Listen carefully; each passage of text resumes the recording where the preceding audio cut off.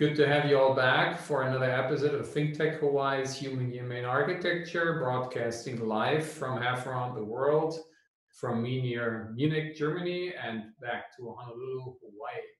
And this is volume 2 of a very exciting show, which is we're still in COVID-19, and this is about some promising thoughts about post-pandemic production propositions. And we're picking up from where we have left last time with our guest, Keli'i Keanu. Hi, Keli'i. Hello, Martin. Good to have you back on the show. And let's get the first slide up. And our most exciting announcement is what we had ended on, if we can get the first slide for that.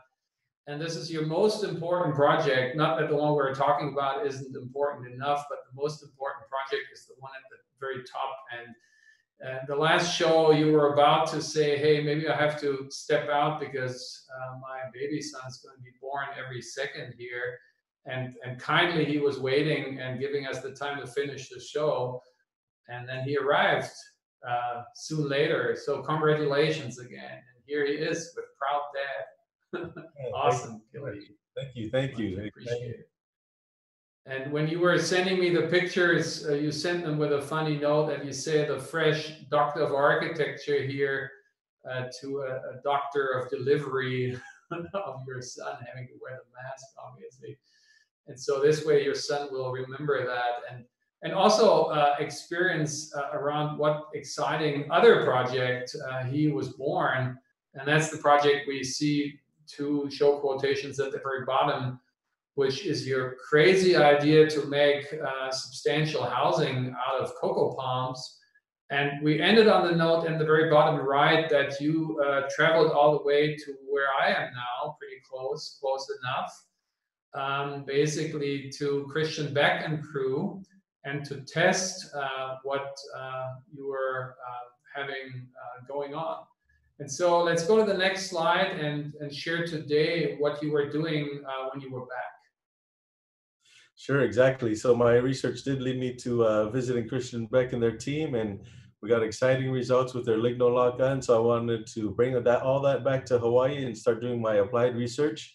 And so I collected, I've been collecting a lot of coconut sources, coconut logs, since I decided that I wanted to do my coconut project. So way back in August and October of 2019, I was already collecting my samples because I knew I wanted to work with them. And so these are a couple of logs that I had collected, and I really wanted to emphasize my own personal understanding and experience in working with the coconut wood. So I, from scratch, from ground zero, slabbing up the logs, and from then I'm going to take it through the whole entire milling process. So there you have me slabbing up the logs, and it's exciting to know in some of the research that I found in Australia, on the bottom images, you'll see some termite testing that was done. And so this referring back to the vascular bundles and the density of the vascular bundles. And so you see those samples down along the bottom of the image, where the ones on the right have low density of vascular bundles. So they got eaten quite a bit by the termites, whereas the images on the left have high density of vascular bundles, and they do great in resisting termites. Mm-hmm. And that actually gets us to the next slide. You were ahead of ourselves here. So here we're on the slide where, again, we see you hands-on, literally and figuratively, and at the very top you see the images and the bundles of different kinds and how they sort of impact the strength of the wood, right? And as the little diagrams on the previous slide show, and here as well at the bottom right, you have to be very strategic how you cut it out of the trunk, right? Because as you explained to us last time, reverse to conventional trees, where the more to the core you get, the harder it is. Here it's actually the opposite, right? So the middle part of the is almost not usable, at least not for structural purposes. You know, it's very soft, and in the periphery, it's very strong. So again, let's jump to the next slide and see what else you did here. Here again are section cuts of the bundles, and maybe again explain a little bit more what the nature of them is. Exactly. So like you said, we have to be particular on what parts of the coconut trunk are used for what structural and non-structural elements. And going back to the density, so on the right, that twig looking item, that's actually one of those pieces of vascular bundles extruded from the log. And so those are what you want to look for in the wood. So these images of various pieces of coconut sections put together gives you an idea of what you want to look for in expecting what parts of logs are used for what items. And so the bottom image with the four pieces put together, of course, the far left has the least densities and probably not good for structural items. And then the ones on the far right are good for structural items, whether they're glue lamped together or nail lamped together, or whether they're used as standalone pieces, but they'll be strong enough to withstand the loads as a structural element. Mm-hmm. And you were sharing with us that it's so amazing that they go all the way from the very bottom to the very top continuously, right? These bundles. Exactly. So that's pretty impressive. And you were sharing last time that Christian and crew got excited about, because they almost look like the nails they're using, right? The wood nails. So there's an interesting sort of family membership between them. Let's go to the next slide here. What was the next process here that we see in this image? Yeah, so these images here are actually taken from a process in making wood flooring, coconut wood flooring. So I was seeing how they do their process as far as their milling machines and their techniques and their holding. And so, you know, just learning from their process and their techniques and taking it back to my own research and my own application. So going through the entire process of cutting off the outer bark area, extruding out the parts that are wanted, whether they're medium density or high density pieces of the center or the core or the peripheral area of the coconut log. And then the diagram on the left showing the density of the wood in various heights of the coconut tree.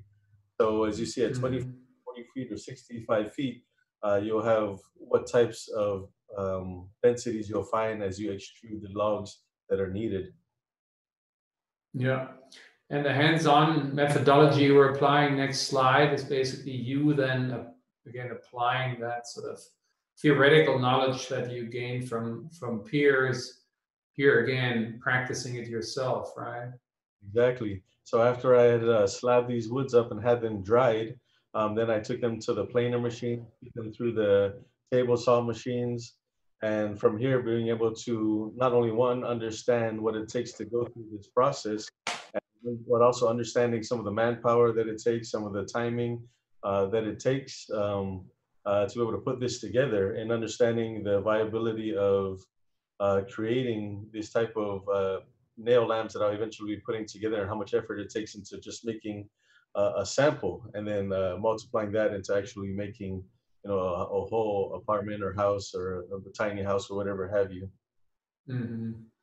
And that assembly we see on the next slide here, you once again already had bought the nail gun before you left, and then then Christian and crew switched it out for the newest one, and then you brought that back and basically continued here. And when we had pointed out that your other sort of partner in crime was Ian Robertson from the Manoa College of Engineering, and he was then basically stepping in and building upon where he had left with Christian and crew, right? Exactly. Yes. So here, like we said, going through the entire process from the milling all the way down to actually nailing them together with the Ligno Loc nails. And once we had those put together, we planned it out with Ian how we can strategically do some testing as far as testing in shear and testing for various ways of how we would hold this together, whether they be standing up or whether they be vertical or horizontal. And so, And let's give us an idea about that and go to the next slide, because here it's illustrated pretty well. Exactly, yeah. So here you have us compression. So we did compression testing as well as shear testing, as well as bending strength testing. So here we'll have some blocks that we're doing compression testing in, just to get some numbers and understand the type of strength that we have with this type of local Hawaii coconut wood. And so great results from that. And if we continue on to the next slide, we'll also have some testing in shear as well. And so finding a good proper nailing pattern, we tested whether there were 3 boards nailed together or 4 boards nailed together, and having what kind of results come from that. So you can see the nailing pattern, the diagram on the right, how we held them together and how many nails, and then we could figure out how much each nail contributes to the holding power in shear. So we had great results from that. Yeah, let's go to the next slide and see bending as well, which you mentioned before. Exactly. So also doing some bending testing. And these logs, they had great results, but to be honest, they weren't the most dense sections of the coconut wood. So we could even have better results if we were a little more picky in selecting the peripheral areas of the coconut logs, and understanding more of the bending strength of the coconut logs. Yeah. And when we go to the next slide is introducing to us another aspect that is potentially holding this back from being, enthusiastically embraced by the industries and the authorities and the Department of Permitting and Planning, and that's this fire rating. And explain how you confronted that. Exactly. So, that's often the question. Using wood all wood in a structural building is the potential for fire. And so I really want to do my own test. And although this is not one of those ASTME 119 official tests, I think we still yielded great results from this. So I had nailed together about 6 boards myself, put together my own rig with a torch and putting it on a platform. And I wanted to do a 1-hour testing, so I burnt it with a torch about 9 inches away from the sample piece, and burnt it from 1 hour straight. So through this time-lapse images, you can see how much char we got out of that 1 hour of fire testing. And what's also astonishing as well is when I put my hand, as well as use a thermometer to measure the thermal heat that is going through, it was very minimal. I believe it was at about 119 degrees was the highest that it got, but averaging at about 107 degrees Fahrenheit on the backside of these. And these are about 5.5 inches thickness. So on the backside, we're only getting about 110 to 119 degrees temperature. Mm-hmm. And at the top right, we make a quote to a previous show with the department, the fire department and Honolulu Fire Department and its assistant fire chief, Socrates Pratakos. Hi, Socrates. And he's very interested in your work and innovations on the island.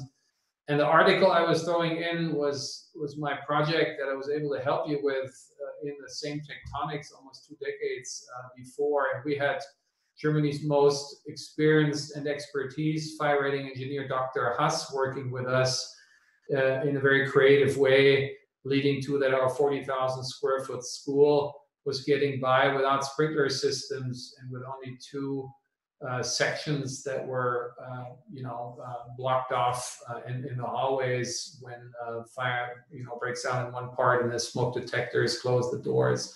So a very kind of a low-key preventive,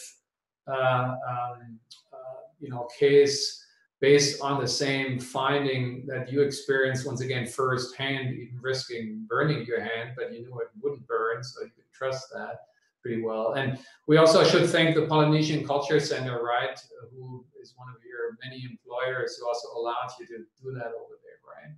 Yes, exactly. And a big thanks to them. They were a major part in me using their mill shops and using a lot of their resources and their manpower to assist me with putting together a lot of these testings that I did. Spend many hours, lots of long nights in their shops putting these samples together. Yeah, and a true doctor of architecture you didn't leave it with a theory. You wanted to apply this research to a potential project. So let's go to the next slide and share that with the audience. Sure. So, in selecting potential for this to become a reality, led us to needing to pick a site and actually proposing a real life scenario where this could be built. And so, in looking throughout the islands, I wanted to select a section of Waikiki in the very beginning area of Waikiki, the Fort DeRusi area, because historically there was quite a few coconut trees here, and the early royalty purposely planted quite a few trees here, and this was a residence where they found relaxing, and there was many royal homes that were built here, and the royal family stayed here. So this beginning part of Waikiki in the Fort DeRusi area is where we selected for our site. And if we move to the next slide, so we have a diagram of the location in the area. You can see historical pictures, how there was always coconut trees in the area. So it's not something that's new or just forcing this this type of model to this place, but it's always been that there was coconut trees abundant in these areas. Yeah, and for the people who don't might not recognize it, this is our jungle of a different kind, our concrete jungle right now in Waikiki that look way more natural back because there's Diamond Head, and you have that clear view of Diamond Head, which you for sure don't have anymore because you've got the artificial concrete mountains in between you and Diamond Head these days. So yeah, let's go to the next slide and get more particular about the site.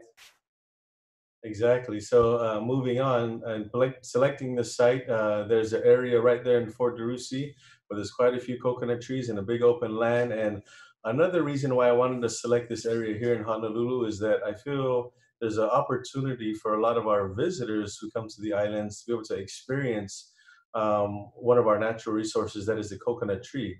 You know, oftentimes tourists want to come here, they want to see these coconut trees, but all they see is coconut trees without any coconuts on them. So sometimes they don't even know if they're looking at a coconut tree or some other type of palm tree. And so what I wanted to build here in this peripheral Waikiki area is a cultural center that paid homage to the coconut tree itself. So a coconut cultural center right here near Waikiki where visitors could walk to if they didn't have the opportunity to go around the entire island and visit a place like the Polynesian Culture Center or go to some of our other cultural areas throughout the island, like Waimea Valley and such. Mm. So the type of architecture that I profiled it after was a type of shadow box, you know, keeping it very, just a lot of structure in there so you could see the structural components of the wood itself. So that's the reasoning for that picture of a shadow box there. Yeah, because shadow is what we need first and foremost, and some shelter from the rain. But the rain isn't as like it is here. We're just talking before the show that we had a hot, muggy day like in the 90s, and there's a thunderstorm rolling through that brings it down to the 50s here. We don't have that in Hawaii, right? Temperature is always more or less the same. So we really don't have to worry. So I really wanted to embrace the elements in your project and sort of going back from the kind of invasive, hermetic, sealing your building off basically, and really catch the breeze and catch the wind and catch the sun by at the same time providing enough shelter. And also, I think the kind of the zoom into the nature of the graininess of a palm tree, right? There's something beautiful about palm trees, as we're talking about on many levels, both on the sort of the pragmatic side, the kind of scientific side that you were pointing out before, but also on the sort of poetic, the kind of tactile side. So let's jump to the next picture and share the next step in your design process. Exactly. So taking it from that and understanding what kind of design I wanted to follow after, and following this shadow box type of architecture, this is a floor plan and a building that I came up with, or a cultural center. And so being in a three-level structure, lots of louvered windows on the front side as well as the back side, oriented to be able to maximize on the amount of shade that was provided here on this southern side of the island, as well as maximize on the winds, natural ventilation coming through the building. So with many louvers on the north and south side, we get a lot of breeze coming through, as well as at an angle from the east, as well as the west, so coming down from the mountains. And so this building, although it looks beautiful, it is also very comfortable for the users within the space. Yeah, and to illustrate how beautiful it will be, let's go to the next slide and share a suggestive illustration of it and explain what we see, please. Exactly.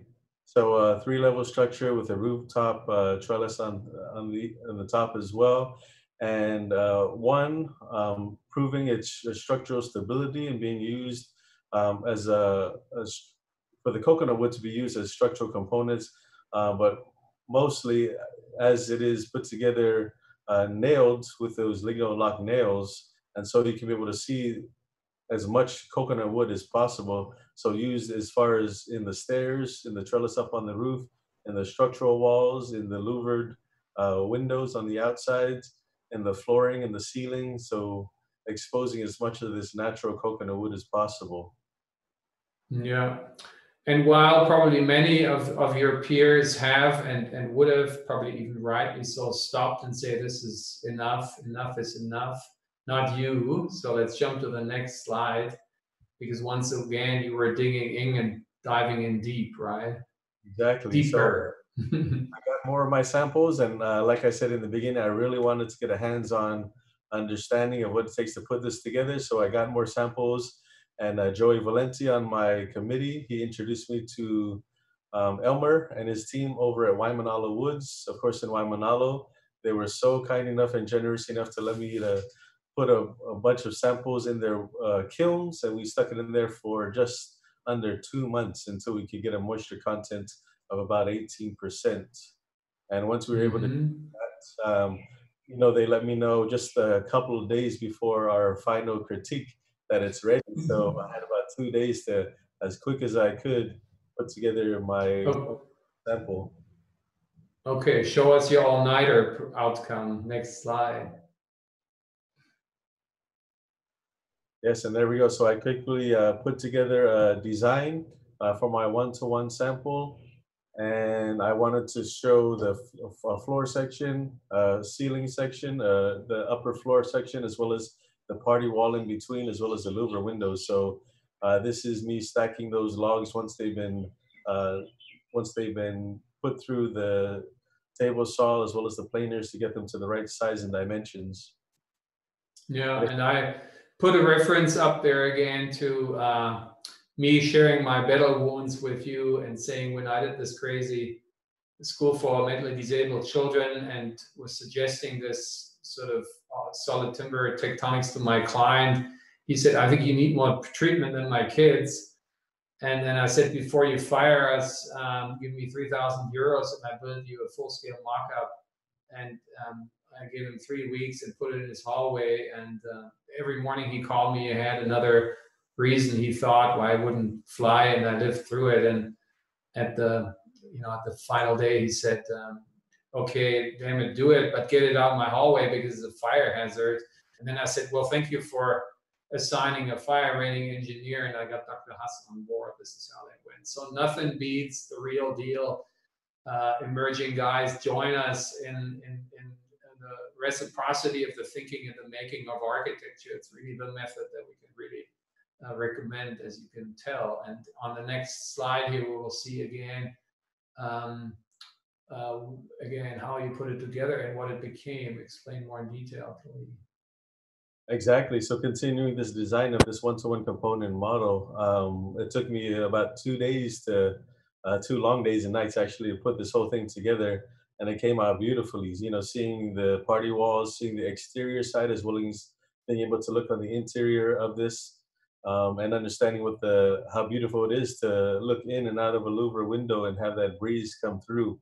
And so it came out beautiful. And one of my only regrets is not being able to show this off in our final critique or in our final presentation because of this COVID-19 thing, because I feel, seeing it and touching, smelling it, you will hopefully do it in the fall when we reopen, and you will hopefully share it with us. And Let's go to the next slide, because instead you were again using your computer skills and doing suggestive illustrations. So this is an animation of yours that shows how beautiful it filters the light and how beautiful the warmth of that very beautiful wood will play off and support. And next slide and last slide here, once again illustrated through the real deal. This is your sample again, and this is how it would look like.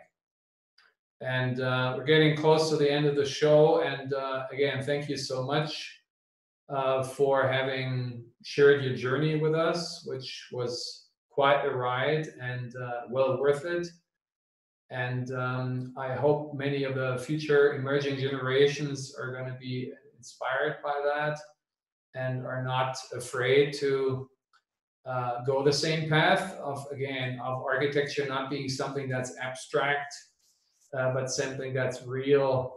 And also, as you shared with us, there's some real interest from the industries, both on the island and off the island. So in the best sense of the case, I know this will not be the end. This is actually the beginning for a career as a woodpecker. And I can't tell you how excited I am to continue to hear from you and hear from your successes as a wood pioneer on the island and beyond. So yes, thank you so much, and thanks for giving me another chance and another platform to be able to share this. I think it's really important, and there's a lot of opportunity here, not only for the local people here in Hawaii, but for a lot of other tropical nations as well, to apply this understanding and this knowledge. So thank you so much, Martin. Appreciate you having me on the show. yeah. And again, although it wasn't intentional, none of us knew what would come, but I think you were right on. You had a sensitivity for, this is a good example for that practices in the future can't and won't be as they were before. So I think yours fits right in, as we said at the very beginning, as a perfect kind of post-pandemic solving proposition. And so I think it's a very valuable, and not only I think I'm biased because I was honored to be, guiding you through, but also many of my colleagues were really fascinated and extended their congratulations after your review. So thanks again for that. Now I let you off the hook and go back to your other babies and to your other children. And again, thank you so much for having shared with us your exciting project, Keli'i. Great. Thank you so much, Martin. Have a wonderful day. Aloha. All right. Bye-bye.